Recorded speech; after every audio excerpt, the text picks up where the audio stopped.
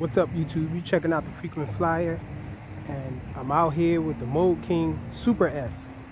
And someone told me that this is on a new protocol. They said it's on the Cheerson CX10 Blue Board protocol, but actually this thing is on the Huiying Toys X6058 protocol.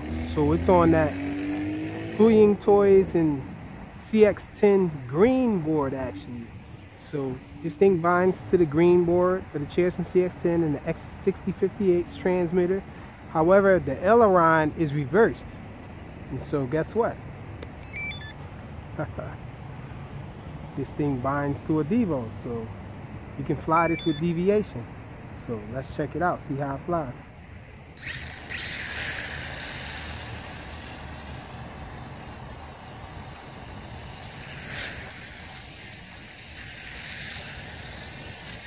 Also, it was mentioned about range issues with this one. I think they probably made a mistake at factory, because when I first got mine, I couldn't fly it within a few feet of myself without it falling. And so I opened the transmitter up, and the chip installed didn't even have an antenna on it. So there was no antenna inside the transmitter. So I actually got a wire and made my own antenna, soldered it onto the place where it's supposed to go, and it's been flying nice ever since. So let's get into checking this thing out. I got the flips programmed on here. Short flips, nice.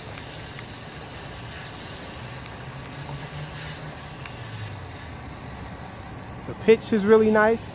Check out the pitch on. Oh man, we're on a low battery, but this thing pitches really deep.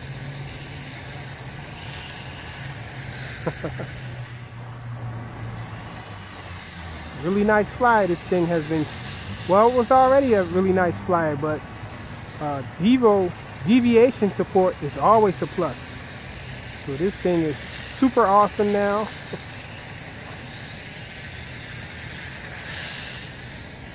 Really deep pitch on it, as you guys can see.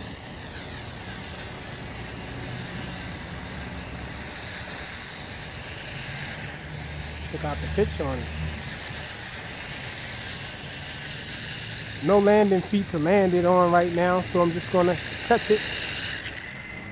And so that's it, a quick and brief demonstration of the Mold King Super S